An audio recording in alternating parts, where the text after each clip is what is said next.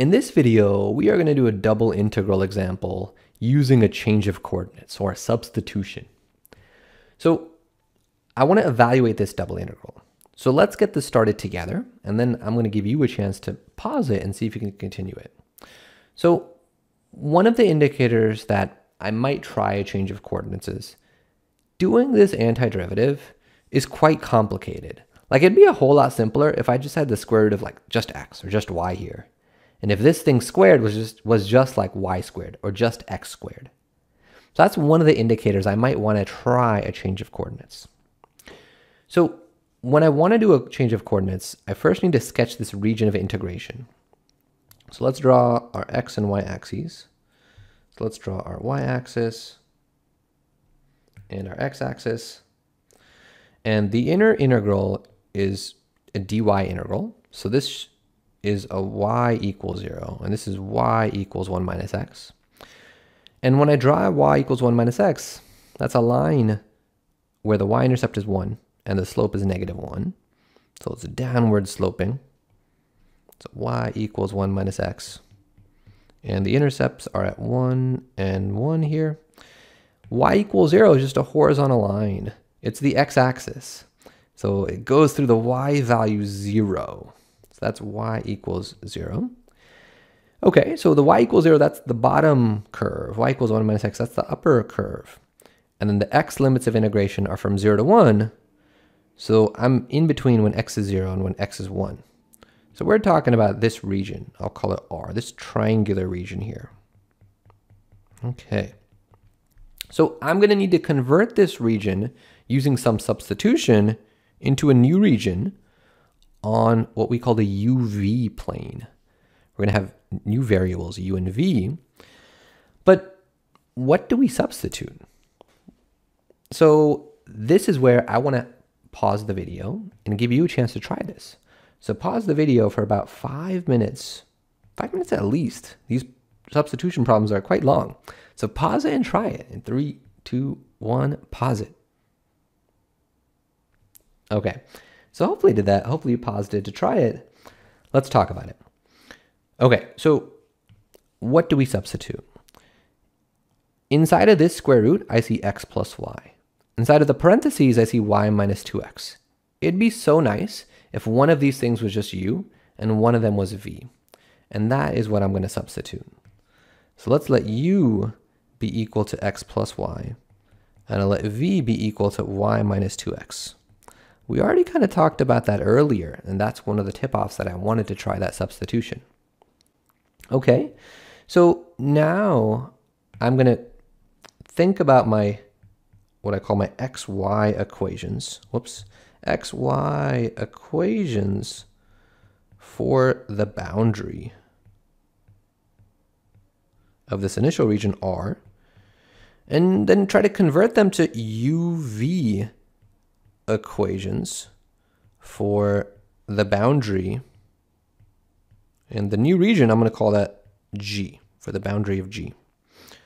Okay, so what are my initial boundary equations? Well, I have y equals 1 minus x. And what I'm going to do with this is I'm actually going to rearrange this, because I notice that this is x plus y equals 1. And actually seeing that this boundary curve has an x plus y and there's an x plus y in the integral, that's a strong indicator that I probably want to let that be one of my substitutions. Okay, so that's another indicator that I should try that. Okay, so if I look at that equation, x plus y equals 1, I have that. And, well, because x plus y equals u, this just becomes u equals 1. Nice, so I get u equals 1. Awesome. Okay, my next boundary curve, well, we had y equals 0. So y equals 0. And I'll convert this to u's and v's in 2 ways. So first, I'll call this method 1. Method 1. What I can do is take this equation and substitute it, plug it in to these substitutions. So if I plug in y equals 0 in for both of these, where the y's go, in the first one, I get that u equals x plus 0. And the second one, we get v equals -2x.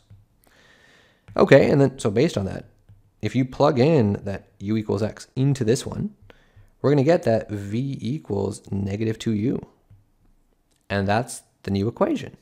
V equals negative 2u. Okay? There's one more boundary curve to go, which is we have this vertical line. And that vertical line, whoops, I don't mean to put an arrow. That vertical line, that's x equals 0. So if I do the same thing, if I take x equals 0 and I plug it in to these substitutions where the x's are, for the first one, I would get that u equals y. The second one, I'd get v equals y. Well, if both of these equal y, that means v equals u. Okay, nice. So I have my boundary equations for my region G. Okay, so I want to show another way to do this. So method 2. Method 2. Method 2 it's a bit more systematic, but it can be longer. But I think it's helpful to see as well. Okay, so the other way is in these equations, let's isolate for x and y. So to do that, I'm going to just copy this second equation. Well, okay, what I'm going to notice is both of them have a y. So let's subtract the two equations. Let's subtract. So if I do that on the left, I'll get u minus v. And on the right, I'll get x minus negative 2x, which becomes 3x. And then divide the 3, I get u minus v over 3 equals x. Okay, and I have this equation for what x equals. I will highlight this. So now I can take this and plug it back into one of these equations. So if I do it in that first one, I'll get that. Let me isolate y first. I'll get y equals u minus x, which is u minus this fraction, u minus v over 3. And if I simplify that, this becomes 2u plus v over 3. Okay, so let me highlight this. Y equals 2u plus v over 3. So, okay, let's take these equations and now use them to plug into my boundary curve equations. So if I plug into y equals 0, I know what y is. I will get that 2u plus v over 3, because that's what y is. That should be equal to 0. And then if I multiply the 3 over, I'll get 2u plus v equals 0. And if you isolate v, you get this thing. V equals negative 2u. It's awesome. I'm getting the same thing. If I plug an x into here, I would get u minus v over 3. That's x. That should be equal to 0. And then multiply the 3 over, I'll get u minus v equals 0. And then that becomes v equals u. Okay, so awesome. So I'll get the same thing either way. And you might wonder, like, well, you know, what's the purpose of this? This just seemed longer than this first way. It turns out that if you do this, it ends up being a bit more systematic to get there. But also, I'm going to need these anyways when I do the Jacobian. So I will need these equations regardless. Okay, so let's graph my new region. So u equals 1.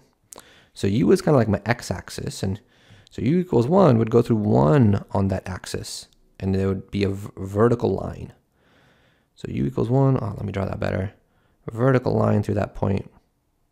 Vertical line, u equals 1. V equals u is like y equals x. It's going to be a line of slope 1 through the origin. So this is v equals u. Let me move this equation. Let me just create some space here. And then v equals negative 2u. That would be a line of slope negative 2 through the origin. So a little bit steeper going down. Okay, that's a v equals negative 2u. Awesome. Okay, so now here is this new region, which I'm calling G. It's another triangular region. All right, so we are now ready to find our Jacobian. So our Jacobian, J of u comma v, remember that equals a determinant where I do the partial of x with respect to u, the partial of x with respect to v, and then the partial of y with respect to u, and the partial of y with respect to v. So we got to take those partials. And to find those, I use my equations once I had isolated the x and the y. So the partial of x with respect to u is 1/3. With respect to v is -1/3. And the partials of y, well, with respect to u, I'll get 2/3. And with respect to v, I get 1/3. Oh, whoops, don't mean to erase 1/3 there. So now to do the determinant, remember, I multiply these two terms first. That gives me 1/9. And then I subtract. We subtract what we get when you multiply the other two terms, the other two diagonals, which gives me -2/9.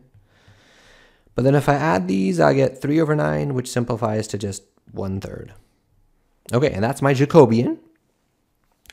So now we are ready to convert our double integral using this change of coordinates, using this substitution. So when I do that, I'll get a new double integral. I'll give myself some space where I'll get the square root of, and remember x plus y just became u. So I get the square root of u, and this thing in the parentheses, well, that's what we were saying v was. So I'm going to get v squared. So I've substituted my substitution into the function. That should get multiplied by the absolute value of the Jacobian. So the absolute value of 1/3, well, that's just 1/3. And then I have to decide, well, am I going to do dv and then du? Or am I going to do du and then dv? So which way am I going to slice this region, vertically? Or am I going to slice it horizontally? So I notice that if I do it horizontally, the curve on the left changes from this line to this line. So if I did it that way, I'd have to split it into two double integrals at this u-axis. And that's kind of annoying. But if I slice it vertically, the function on the bottom is always this equation. The function on the top is always given by this equation. So that's going to be nicer. If I slice it vertically, that's like a dy dx, or in this case, dv du. Then for the lower limit of integration, I need this bottom equation with the v isolated. And it already is. So that's v equals -2u. The upper limit of integration is based on the upper curve with the v isolated. That's just v equals u. And then for the outer integral, the values of u are based on what's the smallest value of u, which is 0, and the biggest, which is 1. So u goes from 0 to 1. And now from here, we are ready to do this integral. So, okay, one thing I want to mention is, because these limits of integration are not just all constants, I cannot decouple this. Even though I do have a product of something with just u's and then something with just v's, I cannot decouple it. But I can take this constant and move it to the front. So doing that, I would get that 1/3 in front, and then my integral from 0 to 1. I get root u times, this becomes v to the third over 3. And then I got to plug in v equals -2u and v equals u. And then we got that du on the outside. So now if I plug in, I get 1/3 times my integral from 0 to 1. If I plug in u for this v, whoops, we'll get square root of u times u cubed over 3. And then I got to subtract what I get when I plug -2 in for that v. So that's going to give me root u times, this will become -8u to the third over 3. And then we have a du. Okay, so maybe it's looking a little complicated, but these are like terms. I have a square root of u cubed for both of these, and these will combine, and I'll actually get 9 square root of u to the third over 3, which becomes 3, and then this is u to the 7/2 if I use some exponent properties. And now I can do my antiderivative. So I have that 1/3 in front. I can also move this 3 to the front. And then the antiderivative of u to the 7/2, well, I add 1 to the power, u to the 9/2. And then I divide by that power, but that's the same thing as multiplying by the reciprocal, 2 over 9. And then I got to plug in the 0 and the 1. So the 3's will cancel. And when you plug in, you'll get 2 over 9 times 1 to any power is just 1. So 2 over 9. And then minus, if you plug in 0, you'll get 0, which is just 2 over 9. All right, and there we have it. So some of the key takeaways in this problem are, one of the big tip-offs to try this change of coordinates was that this function is difficult to integrate directly. But if I notice that if I let u be equal to the thing inside of this square root, and v be equal to the thing inside of this thing getting squared, it drastically simplifies this function. That's a big tip-off to try a substitution.